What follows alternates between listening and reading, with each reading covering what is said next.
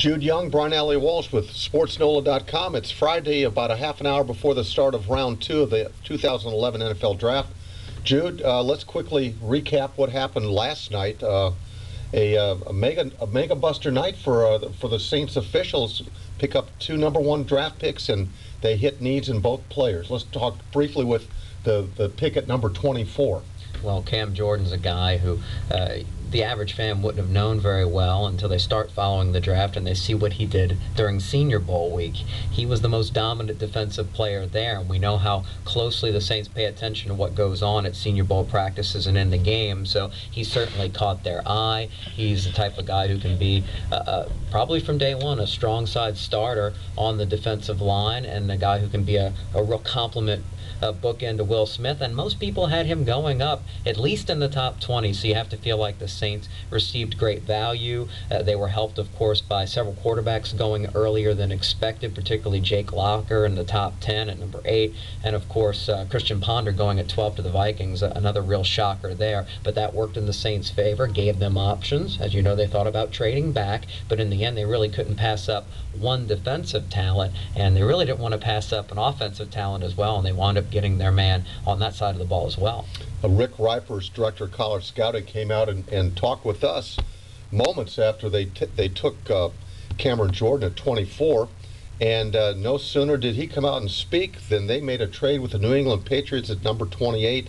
They sent their number 2 pick this year, and then their number 1 pick next year for the right to move into the number 28 spot, and they selected a guy who won the Heisman Trophy at Alabama, Mark Ingram, and showed a real shift towards the thinking of pass-happy Peyton, as he's sometimes called. Sean Payton definitely wanting to reestablish the running game with a dependable guy, and few guys were more dependable in all phases of the game than Mark Ingram. He provides potentially that complete game back as a blocker and a receiver that this team is looking for. And, well, Brian, you reported it. You thought they were going to take him at 24 overall. We heard so much smoke from Mickey Loomis and Sean Payton leading up to the draft. You don't normally hear head coaches and GMs doing that, basically telling you we're in love with this guy, but they certainly backed up that thinking. And as far as prices to pay go on impact guys, I think they did better than the Atlanta Falcons, who had to package 5 picks together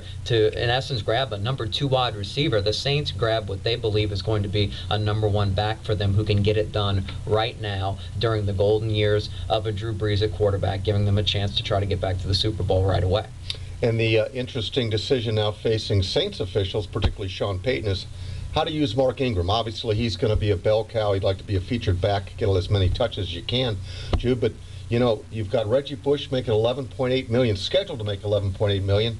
There's a lot of conjecture now. What does it do to his future here in New Orleans? It's hard to track exactly what the Saints might be thinking now, since they've made this move with all of their running backs. Certainly, you mentioned Reggie Bush. Who knows what they're really thinking behind the scenes? I'm sure there's a price that can be met that they would keep him around. At the same time, once we know what they can do as far as what the NFL is going to allow as far as moving players, they haven't made that ruling as of this point, then perhaps Reggie Bush has a price that somebody else can pay in this league to grab a hold of him. That's an interesting question, but you also wonder about the other 2 backs who carried the load the past 2 years. Pierre Thomas, they secure his services before the lockout, and he's a guy who's a versatile back, probably the most complete back on this team before this Mark Ingram pick. I think they still want to keep him around. I think the deal is friendly, and we know in the NFL you need more than 1 back to go through the 16-game haul and then be healthy in the playoffs. The Saints weren't able to do that last year by the time they reached Seattle.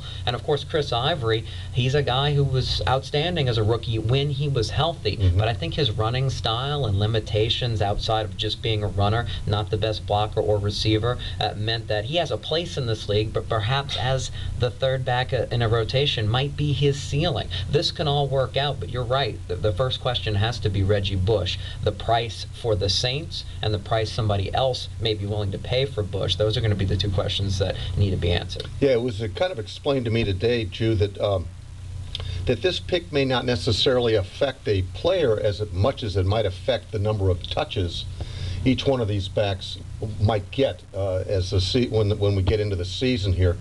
But I do know this, that if people come back healthy at the start of training camp, you've got Mark Ingram, Pierre Thomas, Reggie Bush, and whom am I forgetting here? Chris Ivory. And Chris Ivory. If they all come back healthy, and then Lionel Hamilton is sitting on the wings, who's a very good special teams player who could fill in a pinch. So, you know, I wrote last night in my post that I thought it spelled the end immediately. I've had a night of consideration. I'm not ready to write Reggie out of the city yet or off this team. Granted, it's an easy thing to say that this would affect him and because of his multi-million-dollar salary, but I do know this. They'd like to keep him here if they can. He does possess a different skill set than every other back, except perhaps Chris Ivory and well, I say Pierre Thomas probably. So there is a spot on this team. Now, whether or not the dynamics, the personalities can work remains to be seen. But I thought overall the two picks here were just excellent choices for their football team. Now, it does not leave them with a number 2 tonight. That's a quality pick, but it does leave them, with 2 number 3s. I think it's 56 and... No, 56 was the pick. I'm sorry. So a pick in the 70s as well as a pick in the 90s. Yeah, 76 and 88, I think it is. So you got 2 top 90 2 picks. Good picks.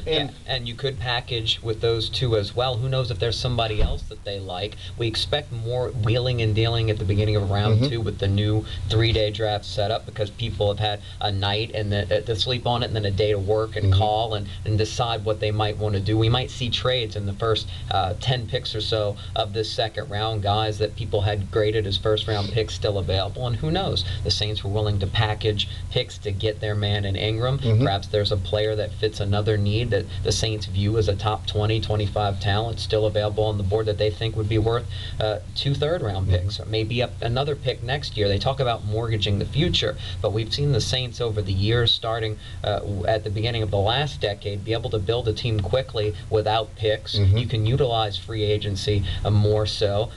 We certainly saw that after the Ricky Williams trade, and this team was suddenly a division winner, and one that if they would have had better quarterback play with Aaron Brooks would have had even better than average seasons after that 2000 division win. So we know it can be done that way. This team's trying to win now. They want guys that can help right away, and if they think there's a guy in the 30s pick-wise in this draft that can help them more than those other 2 picks in the 3rd round right away, again, Drew Brees in his prime, they may very well do that. And I think there's a lot of teams thinking that way for different needs, including teams still looking for a quarterback. So there might be a lot of activity early on, and it wouldn't shock me if the Saints are amongst the teams involved in that. Yeah, I think on this particular evening, I think they would be looking at an outside linebacker, an inline tight end, and then probably a wide receiver. I don't know if a return guy is necessarily on their thought process right now because of the change of the rules at the recent owners meetings. But anyway, it should be fun. It always is here on the second day of the draft.